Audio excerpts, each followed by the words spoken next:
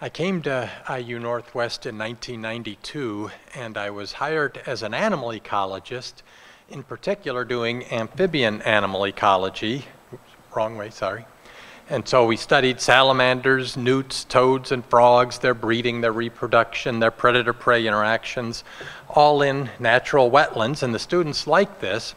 And I did that, counting the time before I came here, for over a quarter of a century.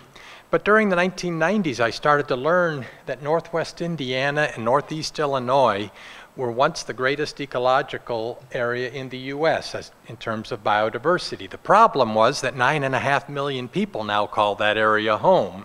So what's left of that ecological gem is broken up, tattered into small little parts, and was badly degrading. But I learned again in the 1990s that people were working very hard to restore this ecological gem. So I thought as we turned the century that IU Northwest should play a role in this, and started changing our curriculum to help students prepare for these challenges. Now, why are we the greatest ecological gem? Location, location, location. We're at the crossroads of climatic patterns coming at us from the north, from the south, and from the west. It sometimes gets us frustrated with our weather here, but it's great for ecological diversity.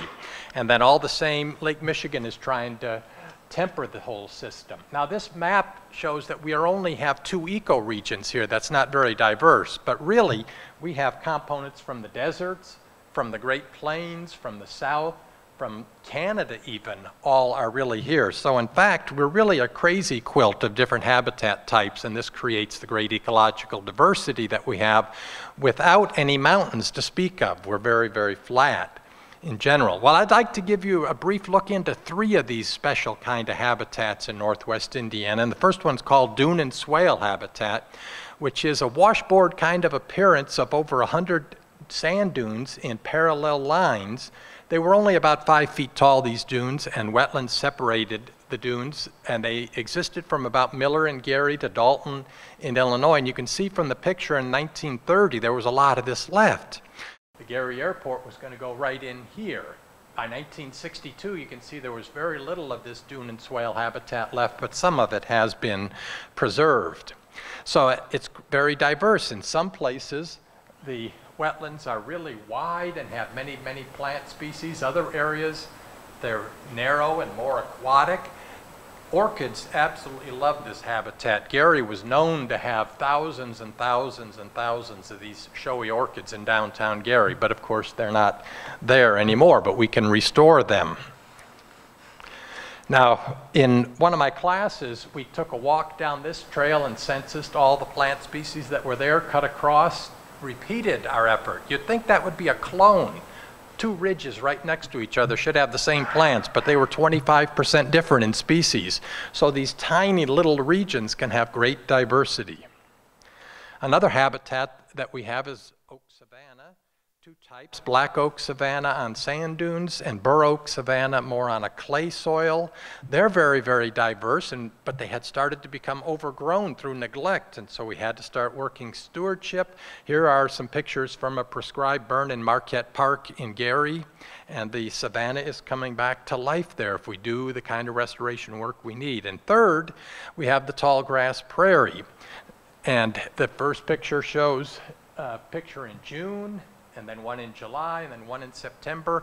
Every week, the diversity of flowering plants changes in the tall grass prairie. So we started changing our curriculum in biology so that we could train students to work in this area. We did classes that go out and do work with the global company, the Nature Conservancy, to make sure that students knew what was being done. They work on lots of different techniques, including on our own campus preserve. Students gain tons of experience. Of course, as you just saw a moment ago, prescribed fire is a big tool to restore ecosystems and a natural agent in these ecosystems. So here we're getting ready to burn a woodland in Hobart over near the old Hobart High School, and then here's a crew getting ready to burn our nature preserve. A few of the students have worked on as many as 6 different burns, getting a lot of experience. And here are some pictures from our burn this past March. Students enjoy this, and they can have little promotional moments there, and they know all about fire. They've been trained, and they can do this and know that they're not going to get burned up. Our graduates then go on and, like tentacles in a web, start spreading out all this good restoration work. Jessica here has become a major player in Northwest Indiana restoration efforts. She's now moved to an 8,000-acre nature preserve about 50 miles south of us, where she's a major restoration agent in that prairie, including the area where the bison roam free, not to be for slaughter, but just to do their function like they used to back when Indiana first became a state. Joelle works up in the Calumet region and is a major worker in the restoration area. This nature preserve, you might think it's up in Michigan somewhere, but it's right on the border of Gary and East Chicago, and it's about 400 acres of almost the most beautiful habitat we have. It's a little hard to get public access to it now, and someday there will be good public access to it. Meanwhile, Dr. Avis, Gail Tonkovich, and Wyatt have started something called NRMI, Northwest Indiana Restoration Monitoring Inventory, where they train students to go out to dozens and dozens of nature preserves in our area and quantify the effect of the restorations in those various habitats. And last but not least, we do our little bit here to make a nature preserve by the campus. And one of its special features is that it has many, many, many microhabitats, from dry soil to wet soil to sunny to shade. And it's been a treasure for us to work on getting all the different plants in those areas thriving.